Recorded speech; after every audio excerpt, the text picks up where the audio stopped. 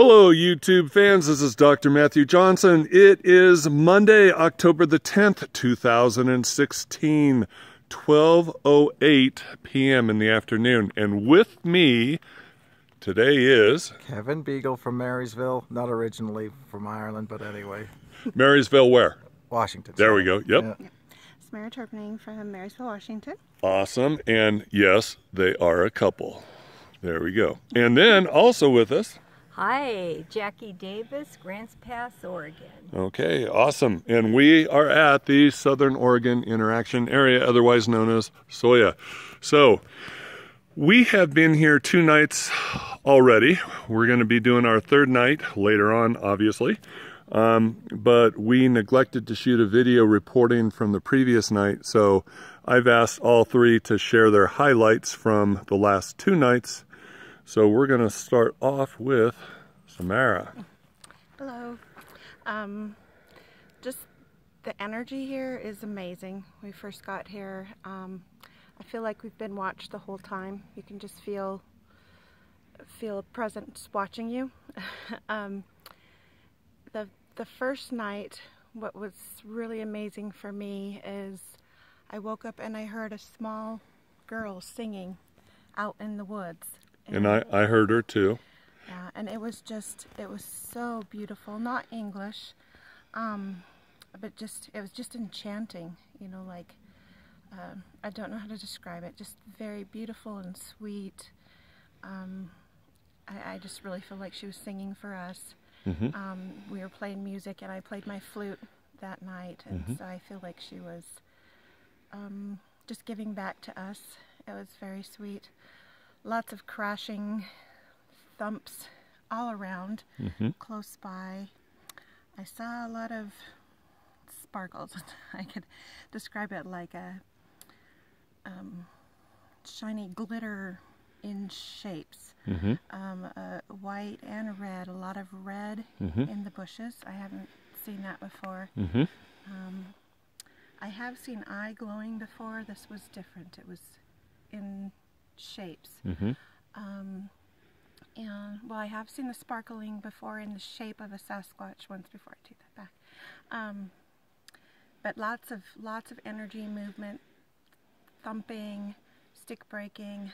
A really weird, I don't know how to describe this sound. Like a popping and an animal howl that happened several times close together. Mm-hmm. Right after we went into bed, and several other people heard that too. Yep, I heard it. And I've never heard that sound. I've been in the woods a lot growing up, and I've never heard anything like that before. Mm-hmm. And then last night, what really stuck out, they were playing music on just like a speaker, mm-hmm. and Kevin and I kind of walked out into the woods a little bit, mm-hmm. out of camp, into this area where we saw some movement and heard walking. Yeah. And we walked out there and played the music, and I saw little shadows mm-hmm. close by. Okay. It was pretty dark. The moon was bright in our area, but in the woods it was pretty hidden. But you could see the movement in between the trees because the light was behind it off in the distance. So you'd see silhouettes shapes move between the trees. Yeah. Big shapes. Big upright bipedal shapes? Yes. Yes. Yes. Okay. Going through, but also thinner.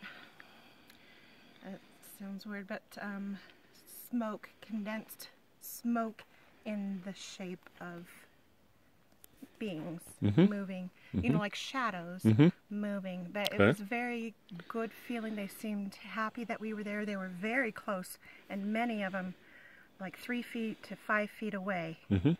And they seemed happy. Okay. Again, I wasn't frightened at all. I was excited. Mm-hmm. Very, very good, peaceful energy. And then during the night, Kevin got a little sick. Mm-hmm. And, you know, I thought he was throwing up, and so I was startled. I unzipped my bag and went to see if he was okay, and I heard a huge crashing through the trees. Bipedal stomps running towards us, like, you know, concerned for Kevin and mm-hmm. coming in to check it out. just for the record, coming from this direction, these trees is what she's referring to from behind And there. there's a lot of fallen branches, and you could hear just huge branches breaking Step, under the step, footsteps. yep, break, Yeah. break, yep. Thump and the cracking of the branches, and it sounded like knocking over trees. I mean, Right. just crashing through the woods. Right. That was, you know, it made me feel good, like they were concerned about him and coming to check on him. Okay. Again, the first couple of days it was really quiet, oddly quiet. Yeah. Just there was no sound, no animals. I didn't see any animals. And today I've seen blue jay, squirrels, lizards, woodpecker, just tons of animals, Humongous 2 deers. grasshopper. Yes, big grasshopper, 2 deers. The mom and the baby, the mom started walking towards us. Yeah. And we said hi, Yeah. and she kept walking towards us, and then there's a little baby. Yeah. And the baby just started coming towards us. I mean, Yeah. the mom and a baby walking into us, which is unusual. Right. And they just hung out for a little bit, didn't seem frightened by us, and then walked off. Zeus kind of scared the mom away. Yeah. Yeah. Little Zeus protecting us. Yes. That was amazing. And then I was sitting talking to Dr. J, and I heard this huge wing flapping. Coming from above the trees there, flying this way, and then it flew over there, and then what? It just, and I could feel like the air pressure. Vroom, Yeah, and it was so loud. Yeah, I've yeah. never heard anything like that. Just Right. Right. huge, huge. And I saw Dr. J looking behind me where, you know, I was hearing this. Right. And I turned.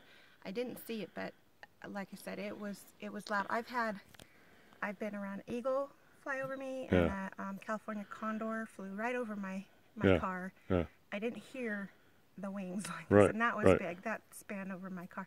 Right. This was something huge and Yeah. very powerful energy. Like you could feel this huge thing Right. flying. So it was flying from the east and headed west, but we were sitting over there in the chairs right over there, and once it got past the trees there, it went north. And I was sitting there, and you were facing me, and I was facing you, and I looked up and saw it turn and fly north, and it had, like, you know, the wing over here was like 10 feet or more, and then the wing over here was like 10 feet or more, and you know, it was a thump, thump. Very It was powerful. yeah, very storm. powerful. And And I could feel the air pressure change. Kind of, it was like, and I would put my money on it. What I saw was something I never thought I'd see, and always thought was myth, like Bigfoot. But I'm pretty certain that was a thunderbird. yeah. He said It it was was incredible. a big bird, and I was like a thunderbird, because that's what first came to me. Like, I can't believe this. Yeah. But that's the only thing I could It was think of to describe it. it was a thunderbird, and I was yeah. No, it sounds crazy, Yeah, but it does. that's what it was. That's what I experienced. Yep. Okay, who's next? I'll go next. Kevin. So, when we came here, I think that the most amazing thing that I've felt since I've been here is just the metaphysical energy in this area. Mm-hmm. And I think that one of the things that I have felt the entire time is an inordinate amount of feeling like we were being watched. Right. So it emanated primarily on the other side of those. The trees on the hill? Yeah, the trees on the hill. So Up over there, the okay. trees on the hill Yeah. are there, Yeah. but it seems to come in a very, very horseshoe-shaped. Yes. Comes from there, goes around here, and then also and back up over to here. Yeah. Okay. So it's a very interesting amphitheater of energy, and it's almost like it's compressed or compounded here, Mm-hmm. which is interesting to me because I think that I'm having a little bit of a hard time dealing with that much concentrated energy. Mm-hmm. I have been in places before, sacred groves and things like that, Mm-hmm. where I felt this, but almost here is 10 times more than that. Okay. And I think that one of the things that's happening to me is that because of the fact that it's that concentration, and I've been having interactions mentally and with different beings, Yes. that it's just overwhelming. Mm-hmm. So when Sam said last night that I'd gotten sick, it was just basically because of the fact that I have been in this situation where my heart has been very, very elevated, my heart rate. Mm-hmm. Also, so it's almost a state of adrenaline rush. Mm-hmm. So the adrenal glands are going, and everybody here has described to us this feeling of, high heartbeat and everything Mm-hmm. like that. Mm-hmm. And so, and it's not coming from fear. Right. It's coming from the energy around. Right. The last night when we were in the woods, Mm-hmm. I just wanted to add from a standpoint of that, it's about a 3/4 moon. So it is very bright. There's Right. no ambient light in the valley. Right. We're not around any sort of tine or anything like that could Right. throw light up. Right. And there's 0 winds. I mean, if there was a wind, I would have to say it would be 1 to 5 miles, if anything. Right. So it's Very not, slight. It's Yeah. not having Yeah. it's not having any effect on the vegetation, Movement. especially because of the fact that where the trees are over in that location, and as in any sort of northwestern forest, Mm-hmm. the tree trunks Mm-hmm. maybe go up 50, 60 feet without any sort of Right. branches, Right. and then it's just on the top. Right. So where we were looking and where we felt the beings around us, Right. where we were looking off and we were using the light from behind the trees as a reference, Mm-hmm. there is no vegetation or Right. branches there. Right. And so that's when we saw it. I felt a being 3 to 5 feet from me. Mhm. That's not anything weird. I Right. mean, if you look at your own life and say you can tell whenever somebody's standing next to you, that's Yeah. how it was. Okay. And so I did get a little bit ill last night, but while I was laying down in this location over here, Dr. J, if you could pan over, Uh-huh. there's 5 of us here. Yeah. We are basically, I would say, at least 2 to 3 miles away from anybody in the closest location, but I heard a man and a female voice, a male and female voice over here discussing orbs. I did hear the talking too. Yeah. Mm-hmm. And so I got up this morning and I said to the people who were here, I said, just so we're clear, was anybody over in that location? They reported that nobody was in that location, but there was definitely something Mm-hmm. in that location there. Mm-hmm. And there's been evidence of red lights around these trees. Mm-hmm. Also, I will say that as you can see, if you look straight up, this is our cot here, but as you can look straight up, there's nothing there as far as any sort of vegetation that could be over there. Right. We were looking at the Milky Way Yes. the other day. Yes. Okay. One of the things that happened is when I was looking straight up, Mm-hmm. one of the stars towards the 12 o'clock in your parlance, but over here, Yeah. started to move around the sky. Like a square thing. Yeah, so it's I saw that too. which is Okay. interesting because at one point in time it could be either somebody could say, well, it was a plane or something like that, but it did not move in a straight line, direction right. way. It Yeah. was It going made in a circle, Sharp turns. sharp turns, and around. but basically, my opinion Yes. is because of the fact that I was sitting here and I believed again, that something was standing over me, Yeah. looking down, Yeah. that in a cloaked state, Yes. I was looking through the being and the emanation of the the refractory system caused the distortion to have that move around. So, Oh, okay. Okay. that's my best description of it. Other than that, what can I say? Well. It's all real. Okay. And I mean, with 100% of my being, I would swear to that. That there's squatches up here. Oh well, there's squatches. There's lots of. Well, There's a lots lot of things. other stuff Yeah, up there. yeah. There's thunderbirds up here now, Yeah. apparently. Yeah. Yes. But another Yeah. thing that I forgot to mention, which seems crazy, is I did actually see heads and shoulders Yes. of two squatches at different times. Yes. Which it seems like you would mention that right away, but there's so many new things, Right. and we've seen them in the woods before. Mhm. So, but that was interesting. That was up behind us, Mhm. and then the first day when we were here, when I was looking up into the woods behind Yes. the cars, Yes.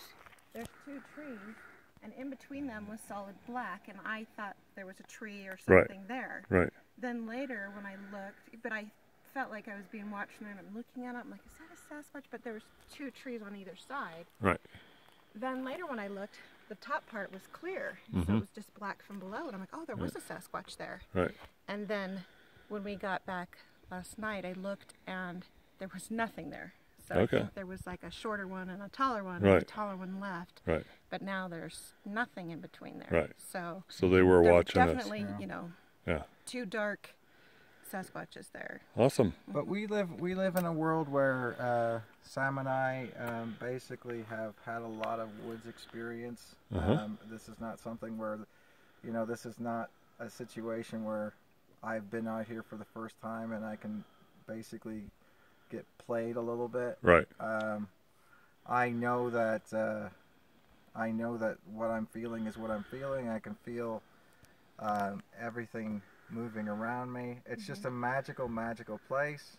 We have some similar experiences in Washington, but nothing like this. This is amazing. This is like 10 times. And Yeah. we just got back from Northern Ireland, and he was talking about the energy, and we Yeah. were where there were ley lines and all Mhm. that, and could feel, it was tangible Mhm. energy. And this is very, very powerful, even compared to that. I mean, it's Cool. and I've experienced the heart racing, Yeah. like the adrenaline. I've just been excited. It's been hard for me to get to sleep Mhm. and stay asleep, especially with all the noise.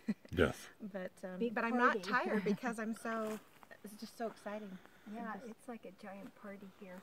Hi everybody, I'm Jackie Davis. I'm new to this, and this is my report from live where the action's happening. So my first time here was 2 nights ago, and what happened was I came here and I felt a quickening in my heart rate, just really accelerated, and it seems that whenever the beings are around me, my heart rate goes up. Mhm. And so first night we were sitting in our living room over in that direction, and there seems to be a big corridor of activity between where the vehicles are and then back through this path. And then Yeah. last night noted more perimeter activity. Yes. So night one, I'm out here, and Steve Bachman is sleeping on the cot next to me over And there. that one. Yours is in the middle. Mine is in Mine the is middle, over there. and That Dr. was J Steve's, is on yeah. one side, and it Yeah. felt, safe, good. I'm covered. And then all of a sudden, I'm in bed. My heart rate picks up, and I hear a thump. The ground is shaking. My first experience ever. Thump. I mean, huge, giant. Being the ground was shaking. And Footsteps. Yeah. It went past me Yeah. and over to Dr. J, at which point the covers went up over my head, 3 layers of blankets, and stay there all night. And so I'm going, okay, I don't want to be in fear. I really want to experience this, but this is something else. And my heart is like beating out of my chest. So Mhm. I asked if it was possible to slow my heart rate down, just so I could experience this and not have a heart attack. in the process. And I got some instruction in my head to just drop into a quasi-relaxed state, and it's almost like I felt cloaked. I slowed my breathing down. And then what happened was some very gentle pokes happened on my heels, on the bottom of my feet. And then I got this sweet little circular massage on my feet, like, hello, we're here, we love you, but we're not going to do anything else, you know. That happened 3 times that night. Cool. And then one other thing I noticed, Sam mentioned this, was the huge panorama of sparkly red lights. Felt loving, felt like loving energy. All around Steve's bunk, and then all up behind the cars, especially that first night. And all night, the first night, I heard beings walking around Steve's bunk and back and forth. But I felt a little trepidation about actually getting out of my blanket and looking. So day 2, I was guided to have the covers off my head. And day 2 was night 2 or day 2? Night two. Okay. It was like this giant party. Everybody checked us out and then came out of the woodwork. And it's like we've got all kinds of activity going on. So night 2, my head was uncovered. The heart rate was a little more regulated, and I would hear heavy knocks, really distinct knocks. Some whooping and singing from this direction over here.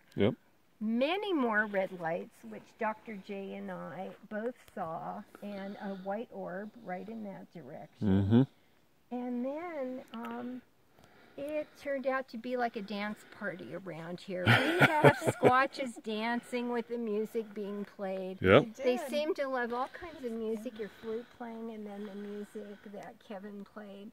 And it was lively all night, and we had all of these wonderful experiences. Felt like we were surrounded by a circle of love. No fear, night 2. So I am really excited to see what our third night is going to bring us, and I'm open to that. And I'm a newbie, so I'll keep you posted on how this adventure goes. Maybe the Thunderbird will drop down and give us all a ride. As long as it doesn't lay an egg on us. That was incredible. Well, I want to thank the 3 of you for taking the time to share with everybody about your experiences. I am glad you're here. I'm glad you're having a good time. We're about to run off to the coast and see the redwoods, and I can't wait to get back here tonight because I think tonight's going to be super special. Well, thank you. Thank you. Yep, Bye. this is Dr. J signing off.